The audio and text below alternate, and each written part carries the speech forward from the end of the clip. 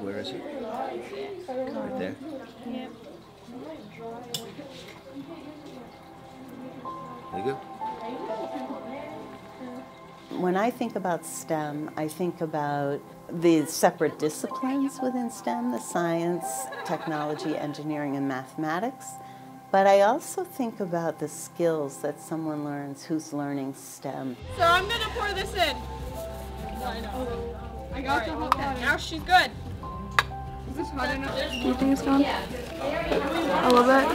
I really enjoy learning like new ways why things work, and it's very interesting to like walk outside and like see like it rain and be like, oh, I know why that happened. Yeah, exactly. Or like STEM is a driver for innovation. It gets people thinking creatively. It's a problem-solving cluster of disciplines, and I think that makes it particularly important in our society now, where the problems tend to be complex. They require multidisciplinary perspectives. I sort of agree with Caroline on that the bees don't know.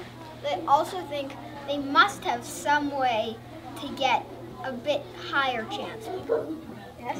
Well, maybe that. I kind of agree with you, kind of disagree with you. But the thing is, I don't think the bees are really smart enough to do that. The first opportunity was available through the Talk Science, which was about 6 years ago now. And I signed up because I thought that sounded really interesting. I fell in love with the style immediately. I took a study group back to my own school and had tremendous buy-in. All of the teachers really liked the methods that we were discussing through the productive talk and the Talk Science. I really like when we talk because I learn the most from talking, because it's a group of people putting together ideas to make one big idea, and then people add on to that to make an even bigger idea, and then you sort of get what you're talking about and understand more about the subject. It's been a culture change for us here at our school. We now have students participating in productive talk, not just in science, but in all content areas, and are very comfortable with that kind of discussion. So I have this because this is going to launch. What is this? That's the cannibal.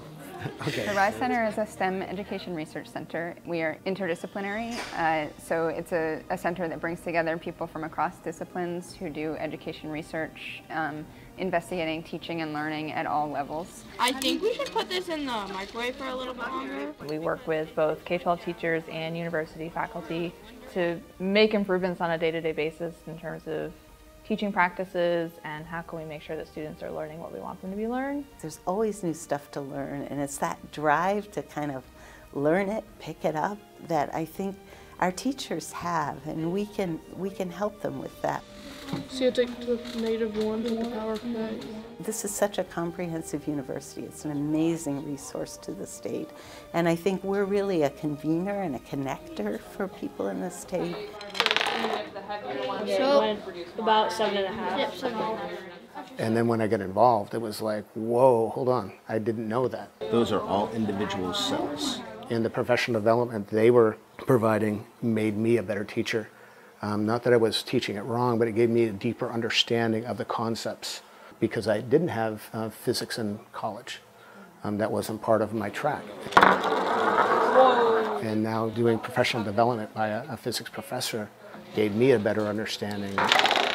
It showed how energy really works in your life, and how instead of just like reading out of a textbook, we're actually seeing like energy like actually pushing something and making it like work. Science is amazing because it really provides this window into the world. I mean, for some of us, it's a lens to the world that really is exciting. Weird. This is so weird. And then providing teachers and kids with tools so that they can actually systematically investigate those things and say, okay, let's turn that into a researchable question. Let's turn that into a question we can use science to answer. Okay, now Cassie, on the back of the bear is a yellow box. The world of education is totally different than when I started. The kids are so technology oriented. What's the next level? And so the next level is virtual reality, and it's just a whole different way to present ideas and concepts to students. It's definitely better to see it in hand waver because you can like literally like get into like the sphere. You can see what's happening. I'm a hands-on learner myself, so that kind of stuff is it's applicable to how I'm able to learn the best. It's hard to see on a piece of paper because the paper's 2D, but once you get out in the virtual reality where everything's 3D, it's just the space, it's just a completely different understanding of it now. Okay, and why? Their first language is through technology, so we need to appeal to that. If we're still in our textbooks, we're missing the boat. I'm gonna glue these down, I think, and then make a 3D printed fence. Oh, in between those, Yeah. instead of across the whole thing, Yeah. because you're going to draw that, right? The idea of community in a rural area, I think, has been so valuable to these teachers. I got to talk to other teachers and discuss, and it was the greatest thing ever. I was like, oh, you tried that didn't work. Okay, that's so great to know. Or, oh, that's a really great idea. Or, what, you want to know what I did? You know, like that never happens because I'm the only science teacher here. So, so it was a really great experience. I call some of these people good friends now. Just because we've spent so much time together working at the RISE Center and developing lessons together and sharing lessons and emailing and FaceTime and everything else to help support each other, something that was not there before. The power of when teachers get together and talk about things and have ideas, and how that is really, that's the thing that affects the most change on a school. And when that happens, it's pretty amazing. It's just really fun watching the students get excited about what they're doing.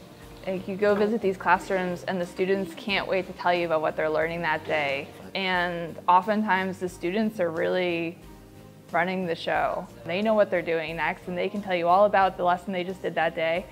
And you just go and ask them and they talk to you like, you know, adults. And it's pretty neat to watch that happen. The state needs students who have strong STEM backgrounds. And we're only going to get there if we support teachers in those fields. That it is fun. It is not boring. Yeah, I don't think there's like a dry moment, and I think it shows how fun science can be. It's not just like one note. It's more of like an adventure. I will do anything that the RISE Center offers. I am a lifer for the RISE Center. So, yeah, I mean, I'm sort of anxiously awaiting the next thing.